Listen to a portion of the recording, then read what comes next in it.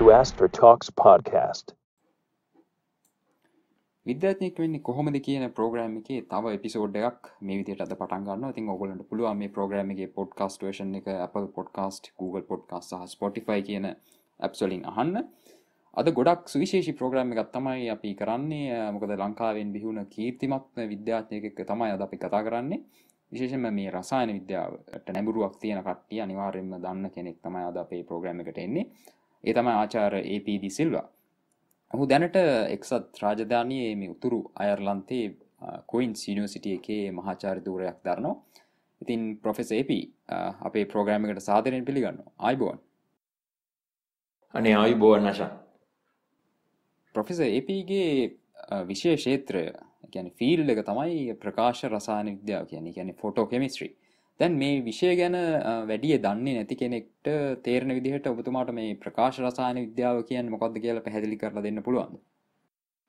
අනේ පුළුවන්. මේ ප්‍රකාශ රසායන විද්‍යාව කියන්නේ අශාන් මේ ආලෝකයයි සාමාන්‍ය අපේ ලෝකයේ තියෙන නොඑක් අනිත් සංඝටකයකයි තියෙන මොකක් හරි ගැවසීමක් තියෙනවා නම් ඒක තේරුම් ගන්න එකයි. ඒ කියන්නේ සාමාන්‍ය පදාර්ථයක් මොකක් හරි කියන අතට අල්ලන්න පුළුවන් දෙයක් අපි ගත්තොත් ඒකට ආලෝකය පතිත කරාම ඒ සංයෝගය වෙනස් වෙනවා. ඒ වෙනස් වෙන එක තේරුම් ගන්න එකට තමයි ප්‍රකාශ රසායන විද්‍යාව කියන්නේ. උදාහරණයක් දෙන්න පුළුවන් මට මේ ප්‍රභා සංශ්ලේෂණය කියන එක අපි හැමෝම වගේ විද්‍යාවට නැඹුරු වෙන ඕන කෙනෙක් දන්න දෙයක් නේ. ඒ කියන්නේ ගහක් කොළක් අපිට හොඳට තේරෙන දේ විශේෂයෙන්ම ලංකාව වගේ තැනක අවුව හොඳට පායනකොට වතුර ටිකක් හොඳට ලැබෙනකොට ගහක් කොළක් අර කියන්නේ නේද කෝටු කෑල්ලක් හරි පොළවේ ගැහුවාම ඔක පළ වෙයි ඒකෙන් ඵලදාවල් ලැබෙයි කියලා. ඕක වෙන්නේ ප්‍රභා සංශ්ලේෂණය. ප්‍රභා සංශ්ලේෂණය කියන්නේ ප්‍රභාව. ඒ කියන්නේ ආලෝකය යොමු කළා සංශ්ලේෂණයක් කරන එක. එතන සංශ්ලේෂණය කියන්නේ මොනවා හරි අණු පරමාණු වලින් හැදිච්ච යම්කිසි ද්‍රව්‍යයක් පදාර්ථයක් අරගෙන ඒකට අර ප්‍රභාවය වැටුනහම අලුත් සංයෝග හැදෙනවා. ප්‍රභා සංශ්ලේෂණය තාමත්ම වැදගත්. මොකෝ ආලෝකය වැටුනහම අර ගහක කොළයකට වැටුනහම ඒ කොළේ තියෙන සංයෝග වලට ආලෝකය වැටුනහම කාබන් ඩයොක්සයිඩ් නැත්නම් අංගාරික අම්ලයි වතුරයි එකහුව වෙලා ඒකෙන් අලුත් සංශ්ලේෂණයක් ඇති වෙනවා. ඒ සංශ්ලේෂණයේ තියෙන ද්‍රව්‍ය මොනවද? එක පැත්තකින් පිෂ්ඨ. ඉතින් අපි බත් කටක් කනකොට කැවෙන පිෂ්ඨය. අනික් එක තමයි අම්ලකර වායුව, ඔක්සිජන්. ඒකේ මොකද්ද තියෙන ප්‍රයෝජනේ? ඒකින්ද තමයි අපි හැමදාම හුස්මක් අරගෙන ජීවත් වෙන්නේ. අන්න ඒකෙන් අපිට හොඳටම පේනවා ප්‍රභා සංශ්ලේෂණය නැත්තම් ප්‍රභා රසායන විද්‍යාව නැත්තම් අපි නැහැ. ඒකයි ඉතින් මට අශාන් දෙන්න පුළුවන් හොඳම උදාහරණය ප්‍රකාශ රසායන විද්‍යාවට.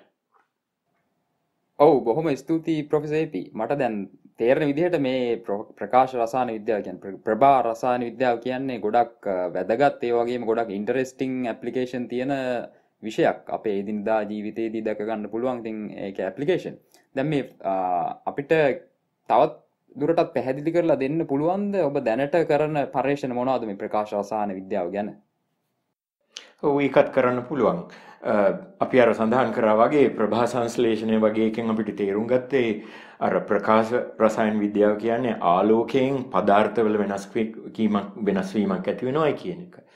හැබැයි ඕකට තේරුම් කීපයක් තියෙනවා. මොකද ආලෝකය කියන දෙයින් ශක්තියක් ගැබ් වෙච්ච දෙයක් කියලා අපිට හොඳට පැහැදිලියි. මොකද ඒ ශක්තිය පාවිච්චි කළා තමයි අර රසායන ද්‍රව්‍ය අලුත් රසායන ද්‍රව්‍ය වලට පරිවර්තනය වෙන්නේ. ඊට අමතරව ආලෝකයේ තවත් ගතියක් තියෙනවා. ඒක තමයි තොරතුරු එක තැනක ඉඳලා තවත් තැනකට ගෙන යාම. ඉතින් අර ආලෝකය විශ්වය හරහාම යන්න පුළුවන් දෙයක් හින්දා තොරතුරු අර සම්ප්‍රේෂණය කරන්න පුළුවන් බොහෝම දුර ගමන්. ඉතින් ආලෝකයට මේ හැකියාවන් දෙකම තියෙනවා. අර තොරතුරු එහා මෙහා කරන එකයි මේ අනිත් පැත්තෙන් ශක්තිය එක තැනක ඉඳලා තව තැනකට ගෙනියන එකයි. ඉතින් ඔය දෙපැත්තෙම පර්යේෂණ අපි අතින් කෙරෙනවා. ඉතින් හුඟක් දුරට අපි කාලය යොදවන්න බලන්නේ අර තොරතුරු පැත්තෙන්. මොකද අපි දන්නවනේ තොරතුරු තාක්ෂණය දැන් බොහොම වැදගත්. ඉතින් ඒකට සම්බන්ධතාවයක් ගන්න පුළුවන් ඔය ප්‍රකාශන රසායන විද්‍යාවේ අංශයක් තියෙනවා ප්‍රතිදීපනය කියලා. ෆ්ලෝරෙසන්ස්. දැන් ඔය ෆ්ලෝරෙසන්ස් කියන එක අපි හැමෝටම හරි පුරුදුයි. මොකද අර ටියුබ් ලයිට් එකක් කියන දෙයක් අපි ගැන පොඩ්ඩක් මොහොතකට සැලකුවොත් ඒකේ ආලෝකය පිට වෙන්නේ ප්‍රතිදීපනයේ තියෙන ගත ගුණයෙන් හින්දා. ඒ කියන්නේ ප්‍රතිදීපනය කියන්නේ එක ආලෝක වර්ගයක් තවත් ආලෝක වර්ගයකට පරිවර්තනය කරන එකට. එතකොට අපි අර සාමාන්‍ය ටියුබ් ලයිට් එකක් දැක්කාම සුදු ආලෝකයක් පිට වෙනවනේ. හැබැයි මේ සුදු ආලෝකයේ එතනට එන්නේ ඒක ඇතුලේ විද්‍යුත් බලය පාවිච්චි කළා පාරජම්බුල කියලා අපිට ඇහැට පේන්නේ නැති ආලෝක වර්ගයක් නිෂ්පාදනය කළා. ඉතින් එතකොට අර ඇහැට නොපෙනෙන ආලෝකයක් ඇහැට පේන අර ලෝකෙම එළිය කරන ආලෝකයකට පත් කරන එක තමයි ඔය ප්‍රතිදීපනය කියලා කියන්නේ. ඉතින් ඔය ප්‍රතිදීපනය කියන එකත් ප්‍රකාශ රසායන විද්‍යාවට බොහෝම කිට්ටුවෙන් සම්බන්ධයි. ඒ මොකද අණු පරමාණු පාවිච්චි කරලා තමයි ඒ ප්‍රතිදීපනය කියන දේ කෙරෙන්නේ. එක ආලෝකයක් ඇතුළට එනවා ඉන්පුට් එකක් වශයෙන් සැලකුවොත් ඊට පස්සේ තව ආලෝක වර්ගයක් පිටට එනවා අවුට්පුට් එකක් හැටියට සැලකුවොත්. ඉතින් ඔය අංශයෙන් තමයි වැඩිපුරම වගේ මගේ දැන් පර්යේෂණ කටයුතු සිද්ධ වෙන්නේ. ඒකත් අපි තව කොටස් වලට කැඩුවොත් එකාංශයක් තමයි මේ සංවේදක කියන එක. ඒ කියන්නේ සෙන්සර්ස්. එතකොට මේ සෙන්සර් එකක් හරි සංවේදකයක් හරි කියන්නේ මොකක් හරි අපිට හොයා බලන්න ඕන තොරතුරු එකතු කරන්න ඕන ද්‍රව්‍යයක් තියෙනවා නම් ඒ ද්‍රව්‍යයෙන් සංඥාවක් ගන්න එක. උදාහරණයක් දුන්නොත් මේ විද්‍යාවෙන් සම්පූර්ණයෙන්ම පිට උදාහරණයක් දුන්නොත් අපි දන්නවා අර ගැමි වහරේ වගේ ලංකාවේ තියෙනවා අර අංජනම් බලනවා කියන එක. ඉතින් අර අංජනම බලනවා කියන එකේ එක තේරුමක් තමයි අපිට සාමාන්‍යයෙන් පේන්නේ නැති හොල්මනක් අර යම් කිසි කෙනෙක් ඊට පස්සේ පානක් පත්තු කරලා සෙල්ලම් ටිකක් දාලා ඊට පස්සේ ඕකෙන් යම් කිසි දෙයක් ඇහැට පේන එක. ඉතින් ඔය වගේ දෙයක් තමයි සංවේදක වලින් අපි හැමදාම කරන්නේ. සංවේදක වලින් අපි කරන්නේ ඇහැට පේන්නේ නැති දේවල් ඇහැට පේන තත්වයකට ගේන එක. ඒ විදිහේ සංවේදක හැම තැනම වගේ පාවිච්චි වෙනවා. මම තව ටිකක් අපි කතාව යනකොට මම උදාහරණයක් පෙන්නන්නම්. එතකොට එතනදී අපි කරන්නේ රසායන ද්‍රව්‍ය අපි පර්යේෂණාගාරයක පිළියෙල කළා. ඒ රසායන ද්‍රව්‍යයට අපි හැකියාවක් දෙනවා අර අපිට ඇහැට නොපෙනෙන දෙයක් ඒක අල්ලලා ඒකෙන් සංඥාවක් ගන්න. විශේෂයෙන්ම මම පෙන්වන්න කැමති උදාහරණයක් තියෙනවා. ඒ උදාහරණය තමයි සෝඩියම් වගේ ඒක අපිට කල්පනා වෙනවක පරමාණුවක්. එක පරමාණුවක් තියෙන දෙයක්. ඉතින් පරමාණුවක් බොහොම පුංචි දෙයක් හින්දා අපේ පියවි ඇහැට පේන්නේ. අන්වීක්ෂයෙන් වගේ සාමාන්‍ය අන්වීක්ෂකින්වත් බලා ගන්න බෑ. විශේෂ අන්වීක්ෂ දැන් කාලේ තියෙනවා. ඒ වුණාට සාමාන්‍ය පාවිච්චි ඒ වගේ අන්වීක්ෂ නැහැ. ඒ කියන්නේ අන්හොල්මන. ඒ කියන්නේ පරමාණුවක් ගත්තාම මේ සෝඩියම් පරමාණුව හෝ සෝඩියම් අයන අර ආරෝපිත සෝඩියම් එක ධන ආරෝපණයක් තියෙනකොට දැන් ওই සෝඩියම් අයනය ඇහැට පේන්නේ නැහැ. හැබැයි ওই සෝඩියම් අයනය හරිම වැදගත් දෙයක්. ඒ මොකෝ අපි සාමාන්‍යයෙන් මේ පොදු වශයෙන් විද්‍යාව ගැන ආසාවක් තියෙනවා නම් අපි දන්න දෙයක් තමයි අපේ ඇඟ ඇතුලේ ওই සෝඩියම් කියන එක ලවණයක් හැටියට තියෙනවා. සෝඩියම් ක්ලෝරයිඩ් කියලා අපි ලුණු වශයෙන් සලකන දේ. ඉතින් ওই සෝඩියම් කියන දේ අපේ ලේවල අපේ හැම සෛලයකම පාවෙම තියෙනවා. ඒක නැතුවම බෑ. ওই සෝඩියම් හින්දා තමයි ඇඟ ඇතුලේ තියෙන ජල ප්‍රමාණය පාලනය වෙන්නේ. ඒකෙන් තමයි එක අතකින් තමන්ගේ බර ප්‍රමාණය එහෙම නිගමනය වෙන්නේ ওই සෝඩියම් එක හේතුවක්. ඉතින් ඔය සෝඩියම් කියන අපිට ඇහැට පේන්නේ නැති එක්කෙනාව අපි මේක ගැන කාරණා දැනගන්න බොහෝම වැදගත්. ඒ මොකෝ දැන් අපේ ලේ වල පොඩ් මොහොතකට අපි සලකලා බැලුවොත් එතන තියෙන සෝඩියම් කී දෙනෙක් ඉන්නවද? ඒ කියන්නේ සාන්ද්‍රණයක් හැටියටයි ඒක සාමාන්‍යයෙන් මැනෙන්නේ. ඒ කියන්නේ සෝඩියම් අයන කීයක් මිලිලීටරයක් ඇතුලේ තියෙනවද කියන එක ගණන් කරලා බලන එක හරි වැදගත්. ඒකේ වැදගත්කම මොකෝ අපි දන්නවනේ ශරීර සෞඛ්‍ය කියන දේ බලපාන්නේ අපේ ඇඟ ඇතුලේ තියෙන සංඝටක මත. ඒ මොනවද ඒ සංඝටක අණු පරමාණු. ඒ ඔක්කොම අණු පරමාණු 60 වෙන්නේ. හැබැයි ඕගොල්ලෝ ඔක්කොමලව එකට දාලා ගත්තාම ඒකෙන් අපිට මතුවෙන්නේ අර හැමදාම ජීවතුන් අතර ඉන්න මිනිස්සු. ඉතින් ඒකින්ද ඕක ගණන් කරන්න හරි අවශ්‍යයි. ඉතින් ඒවට සංවේදක නිෂ්පාදනය කරන්න නිෂ්පාදනය කරන්න ඕන. ඉතින් ඒ වගේ දේවල් තමයි අපි පර්යේෂණාගාරවල ලෑස්ති කරන්නේ. ඔව් දැන් ඇත්තටම මේ ප්‍රොෆෙසර් AP-ගේ පර්යේෂණ ඇත්තටම ගොඩක් වැදගත් පර්යේෂණ මේ මුළු ලෝකෙටම ඒ වගේම මේ නව නිපැවුම් බොහෝ ගණනක් නිර්මාණය වෙලා තියෙනවා ඒ ආශ්‍රයෙන් නේද? ඉතින් විද්‍යාගාර 100 ගණනක කියන්නේ 100 ගණනක නෙමෙයි දහස් ගණනක සහ මේ වෙළඳ පොළට නිකුත් වෙන නිෂ්පාදනත් 100 ගණනක් තියෙනවා නේද මේ ප්‍රකාශ විද්‍යාවෙන් ඔබතුමා නිෂ්පාදනය කරපු? අනේ ඒක හිතට අපිට බොහෝම සතුට වෙන්න පුළුවන් දෙයක්. ඒ කියන්නේ අර විශේෂයෙන්ම අර ලංකාවේ අපි පටන් අරගෙන ඉගෙන ගත්ත දේ ගැන හිතනකොට හරි හිතට ලොකු සන්තෝෂයක්. මොකද අපි විද්‍යාව කරනකොට නොයෙක් හේතුන් තියෙන්න පුළුවන්. හැබැයි එක හේතුවක් තමයි අපි යම්කිසි විද්‍යාවේ යම්කිසි සොයා ගැනීමක් කරොත් ඒ සොයා ගැනීම පාවිච්චි කරලා අනිත් විද්‍යාඥයෙක්ගෙත් කල්පනාශීලිය නැත්තම් ඒගොල්ලන්ගේ කල්පනා කරන මාර්ගයේ දිශාවක් එහා මෙහා කරන්න පුළුවන් වේවි කියන එක. ඉතින් ඒක කරන්න නම් අපිට වාසනාව අනේ හොඳින්ම ලැබිලා තියෙනවා. විද්‍යාගාර දහස් ගණන් ඒ අංශවලට යෙදිලා තියෙනවා. ඇත්තටම මේ අංශ දෙකක එකක් ওই සංවේදක හදන එක ඒ විද්‍යාගාර 900කට හදන් තියෙනවා. තව ටිකක් අපි කතා කරනකොට මම කියන්නම් තවත් අපේ අනේ ලොකු සොයා ගැනීමක් තියෙනවා. ඒකත් විද්‍යාගාර 1000කට එහා පාවිච්චි කරනවා. හැබැයි මේ සංවේදක සම්බන්ධයෙන් අර මේ අශාන් කිව්වා වගේ මම විශේෂයෙන්ම පෙන්눔 කරන්න ඕන මේ නිෂ්පාදනය වෙන්න අපිට අවස්ථාව ලැබුණා මේ හැමෝම පාවිච්චි කරන දෙයක්. හැමෝම කියන්නේ ලෝකේ පුරාම සෑහෙන ජනකායක් පාවිච්චි කරන දෙයක්. මම එකක් පෙන්නන්නම් ඇහැට මේ පස්සේ අශාන්ට පුළුවන් වේවි අර ස්ලයිඩ් එකකුත් දාන්න. මේ ප්ලාස්ටික් කෑල්ලක් මෙතන තියෙන්නේ. මෙන්න මේ ප්ලාස්ටික් කෑල්ලේ පේනෝනේ මෙතන මේ රතු පාට මූඩියක් වගේ කෑල්ලක් තියෙනවා. ඒ මූඩිය ගලවලා ඉවරලා මේකට ලේ ඇතුළත් කරන්න පුළුවන්. ඒ කියන්නේ මිනිසෙක්ගේ ඇඟෙන් ලේ ටිකක් අරගෙන ඉවරලා මේකට දාන්න පුළුවන් නර්ස් කෙනෙකුට, දොස්තර කෙනෙකුට, එහෙම නැත්නම් ගිලන් රථයක් ඇම්බියුලන්ස් එකක් කෙලවන කෙනෙකුට. එතකොට ඒ ලේ ටික මේක ඇතුලේ මේ පේනෝනේ මෙතන මේක වක්‍රාකාර පාරක් වගේ තියෙනවා. මේක නිකන් රේල් පාරක් වගේ. රේල් පාර දිගේ අර නැවතුම් පොළවල් කීපයක් තියෙනවා.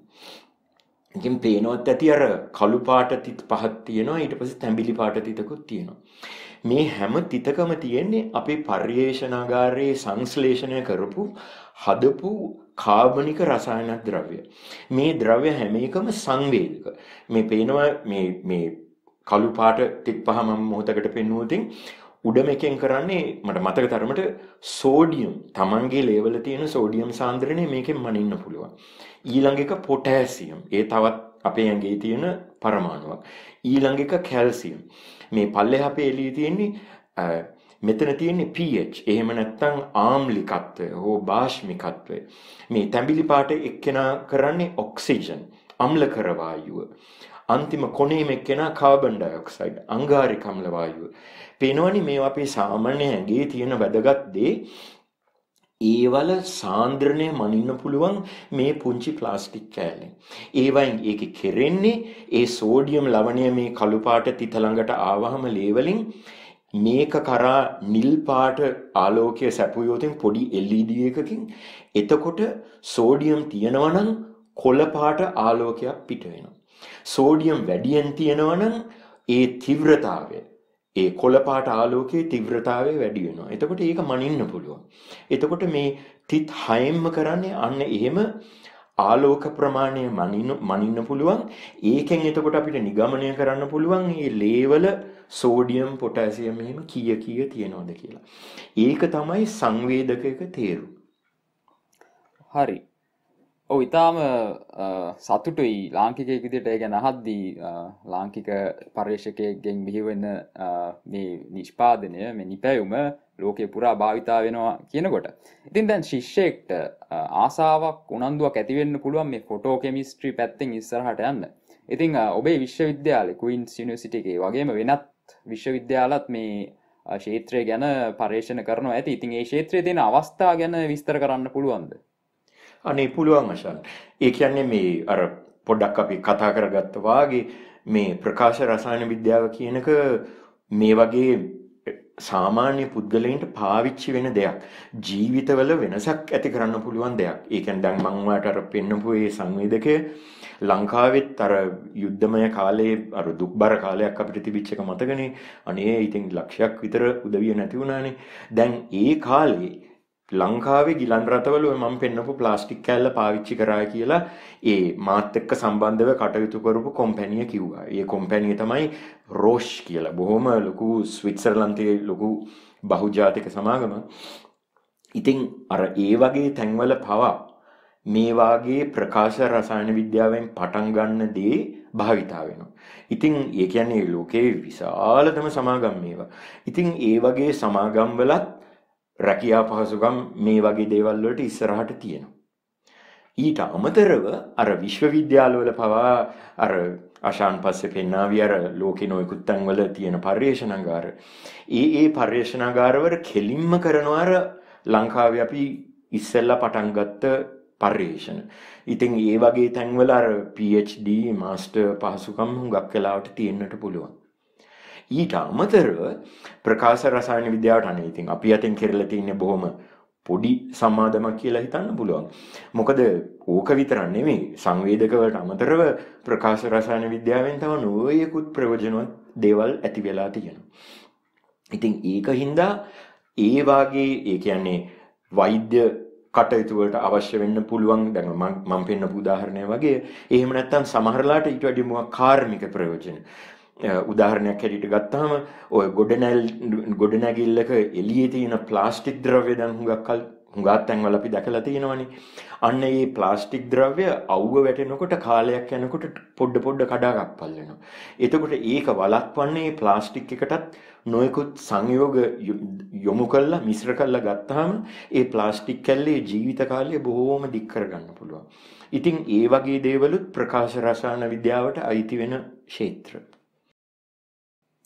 ඔව් ගොඩක්ම ඔපචුනිටිස් තියෙනවා කියලා අපිට තේරෙනවා. දැන් මම ඒකම තවත් ප්‍රශ්නයක් ඔතෙන්ට අහන්නම්. මේ ද ලංකාවේ විශ්වවිද්‍යාලවල රසායන විද්‍යාව හදාරන ළමයින්ට විතරද මේ පැත්තට යොමු වෙන්න පුළුවන්? එහෙම නැත්නම් දැන් ෆිසික්ස් ඒ වගේම ඉංජිනේරින් ඒ වගේ ළමයින්ටත් මේකේ අවස්ථා තියෙනවද?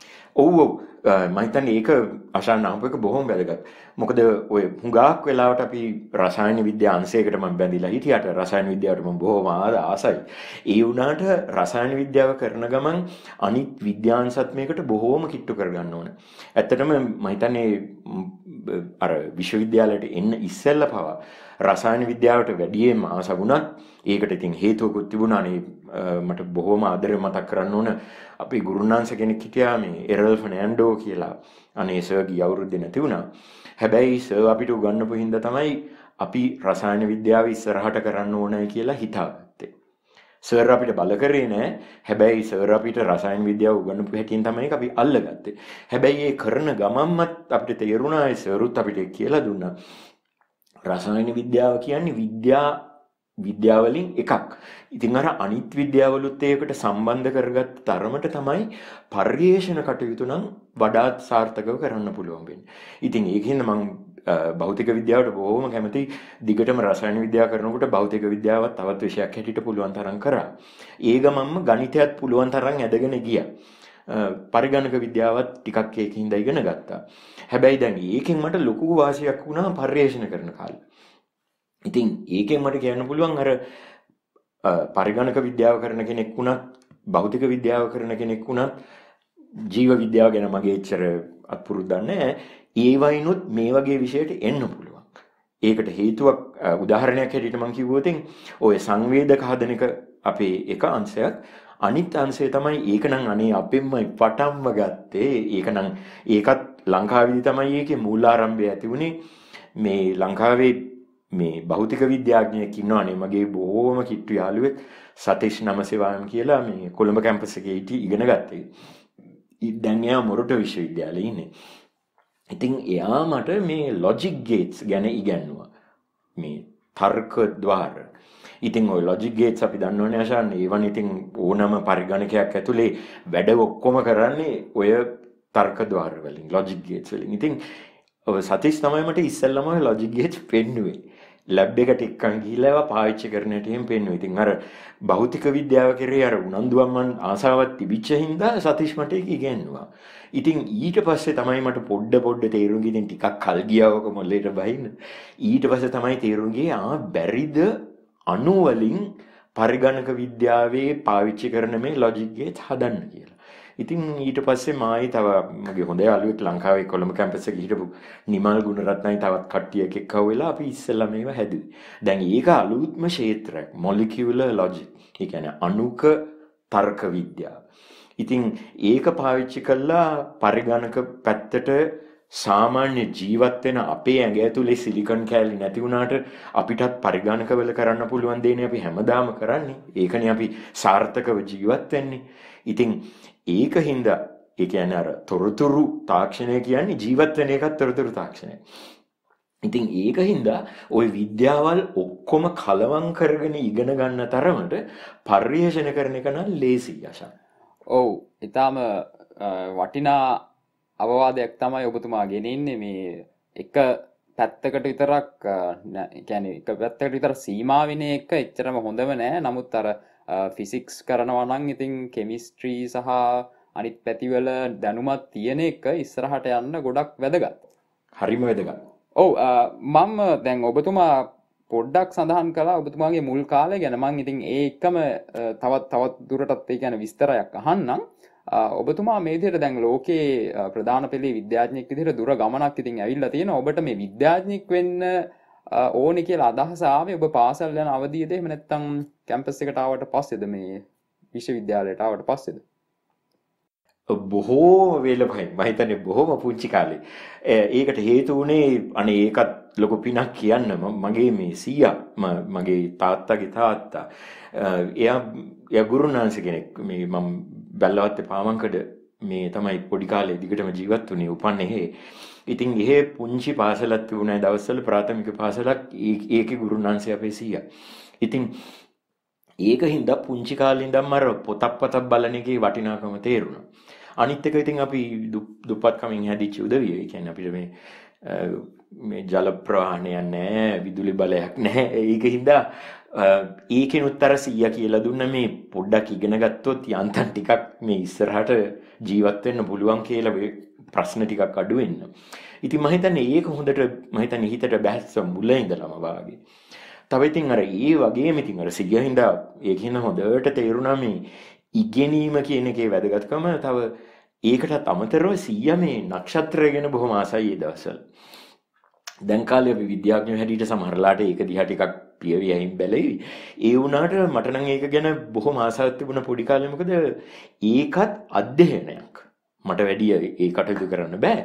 ඒ වුණාට අර අධ්‍යයනයක් කියන එක, ස්ටඩි කියන එක. ඉතින් 100 එක කරන හැටි මම පොඩි කාලේ ඉඳන් දැක්කා. ඒ කියන්නේ ඒ අපේ ගම්පලාතේ පුංචි ළමෙක් උපන්නාම දෙමාපියෝ ඒ උපන් වෙලාව අරන් ඇවිල්ලා අපේ 100ට තමයි දෙන්නේ. ඊට පස්සේ 100 කියනවා හෙට එන්න කියලා. ඊට පස්සේ 100 ගාන හදලා දෙනවා. ඊට පස්සේ තමයි ඒකෙන් තමයි ඇල්ගොරිතම් එකක්. ඒක පාවිච්චි කරලා කියනවා මෙන්න මේ වගේ නමක් දෙන්න කියලා මේ ළමයාට. එතකොට කියනවා මේ වෙලාවට නම් උපන්නේ අයන්ෙන් පටන් ගපු අපි යාට ආශාන් කියලා නම දාමු කියලා. ඉතින් ඕක මම වේලපහින්ම දැක්කා. ඉතින් ඒකෙන් මට තේරුම් ගියේ අපේ අර 100 වගේ කට්ටිය ඕක ලංකාවේ හුඟක් තැන්වල අපිට බලා ගන්න පුළුවන් අත්දැකීම. ඉගෙන ගන්නවයි කියන එකයි අර උගන්නන එකයි කලවම්. ඉතින් දැන් මං හරි සන්තෝෂයි මාත් දැන් කරන්න අපි 100 වගේ කලව මේ දෙයක් කරන්න. එක පැත්තකින් උගන්නනවා ඒ ගමන්ම ඉගෙන ගන්නවා. රිසර්ච් කියන්නේ පර්යේෂණ කියන්නේ ඉගෙන ගැනීම. ඉතින් ওই දෙක කලවම් වෙච්ච හින්දා තමයි මම හිතන්නේ මට ඔක හුඟක් අල්ලලා කියනවා. ඔව්. ඊටම රසවත් අතීතයක් තමයි ඉතින් ඔබට තියෙන්නේ. ඉතින් දැන් ඔබ කැම්පස් එකේ කියන්නේ කොළඹ කැම්පස් එකේ ඉගෙනගෙන මේ PhD එක හදාරන්න ඉන්නේ ක්වීන්ස් යුනිවර්සිටි එකට. ඔබ දැනට සේවය කරන යුනිවර්සිටි එකම තමයි. ඉතින් ඒ විශ්වවිද්‍යාලය තෝරගන්න විශේෂ හේතුවක් තිබ්බද? ඔව් මම බොහොම සන්තෝෂයි ඒක ගැන කාරණා ටිකක් කියන්න. ඒ කියන්නේ මම සෑහෙන වයසක කෙනෙක්. ඉතින් මං මේ අපේ උපාධිය අහවල් ඉවර කරලා ඉවරලා ඊට පස්සේ දැන් පශ්චාත් උපාධියක් කරන්න දැන් කල්පනා කරන්න එපාය. දැන් ඒ දවස්වල GRE කියන විභාග ක්‍රමය තිබුණේ නැහැ කියලායි අපි හිතුවේ. ඇත්තට මේ කාලේ තිබුණා. හැබැයි අපිට ඒක ගැන දැනීමක් තිබුණේ නැහැ. ඉතින් ඒක හින්දා ඇමරිකාවට යන ක්‍රමය දැන් හුඟක් මම හිතන්නේ ඔය අශාන් ගියා වගේ තව ඊටත් බාල දුරුපුත්තු ඉස්සරහටත් ඒ GRE ක්‍රමෙන් හොඳට ප්‍රයෝජන ගනීවි. එතකොට අපේ දවස්වල එහෙම අවස්ථාවක් තිබුණේ නැහැ. ඉතින් අපි අර ඉගෙන ගන්නත් ආසයි. එතකොට අපි රල් ෆර්නෑන්ඩස් වල වගේ අය අපිට හුඟක් උපදෙස් එහෙම දුන්නා. හැබැයි ඉතින් අපි පිටරට විශ්වවිද්‍යාල වලට ලියුම් දානවා කොහෙද ඉතින් උත්තරයක්වත් ඉඳලා ඉట్లా තමයි එවන්නේ. ඒකෙත් ඒගොල්ලෝ අපිව ගන්නෙ නැහැ. ඉතින් එතකොට අර අහම්බයෙන් වෙන දේවල් අර දෙයියෝ දෙනකොට ගෙට ගෙනල්ලා දෙනවා කියන දෙයක් අපිට වුණා.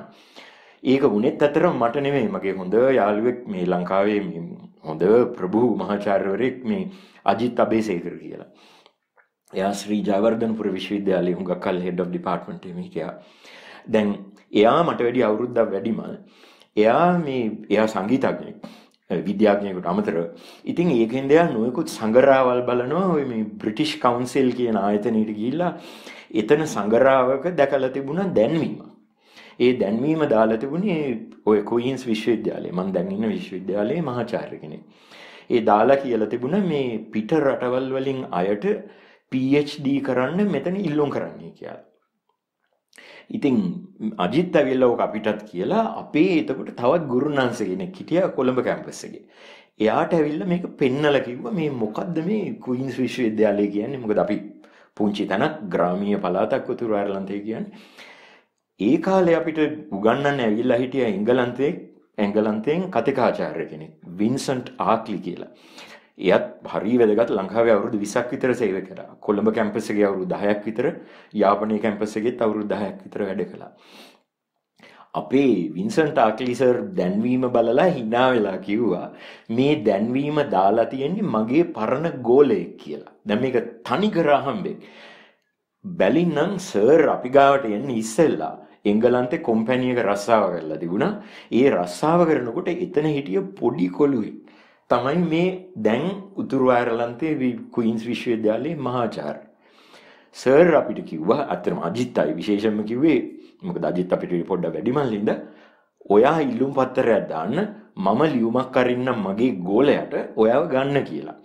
ඉතින් අනේ ගෝලයා ප්‍රතිඵල ආපහු ලියුමක් එවි බොහොම ඉක්මනින් අනේ සර් කියනවා නම් මං ගන්නම් ගෝලයාව ඒ කියන්නේ අජිත් අබේසේකරව ගත්තා මං එයාව බලා ගන්න කියලා. මොකද ඒක හරි වැදගත්.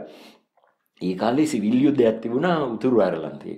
ලංකාවේ යුද්ධේ පටන් ගන්න ඉස්සෙල්ලා උතුරු අයර්ලන්තයේ යුද්ධය තිබුණේ. ඉතින් ඒකින්ද එහාට කවුරුත් වැඩි එන්නේ නැහැ.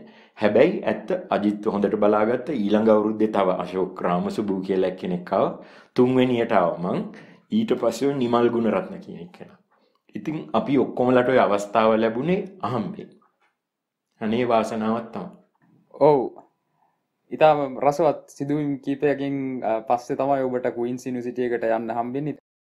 ඔව් දැන් ඔබතුමා මේ වටිනා කාරණයක් මතක් කළා උතුරු අයර්ලන්තයේත් මේ සිවිල් යුද්ධයක් තිබිලා පස්සේ ඉවරුණා කියලා. ඉතින් දැන් රටක දියුණුවට ඒ රටේ විශ්වවිද්‍යාල වලින් එළියට එන පර්යේෂණ ප්‍රතිඵල ගොඩක් වැදගත්. ඉතින් මේ PhD එකක් හදාරන්න අපි මේ වෙන රටවල් වලට ගියාට පස්සේ තමයි ඉතින් ඒක තේරෙන්නේ.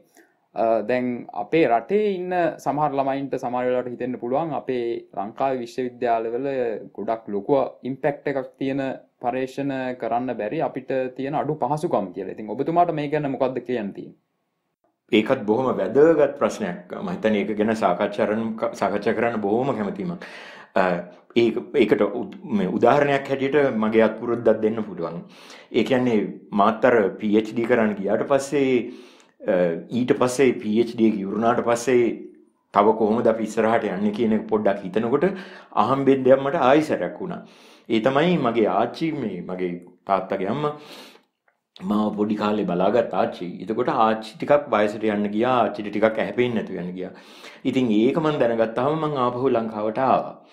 ඉතින් ඒක ආච්චි බලා ගන්නයි වැඩිපුරම ආවේ. හැබැයි ඉතින් එතකොට රස්සාවකුත් කරන්න එපා. ඉතින් මම කොළඹ කැම්පස් එකට ගිහිල්ලා කිව්වා මේ බැරිද මේ පොඩ්ඩක් රස්සාවක් දෙන්න කියලා. ඉතින් අනේ ඉතින් PhD එක හවරයිනේ. එතකොට ඉතින් අනේ මම බොහොම සන්තෝෂ වෙනවා මේ පින් දෙන්න ඕනේ කොළඹ විශ්වවිද්‍යාලයෙන් අවස්ථාවක් දුන්නා මේ ඇවිල්ලා කතිකාචාර්ය කෙනෙක් වෙන්න කියලා.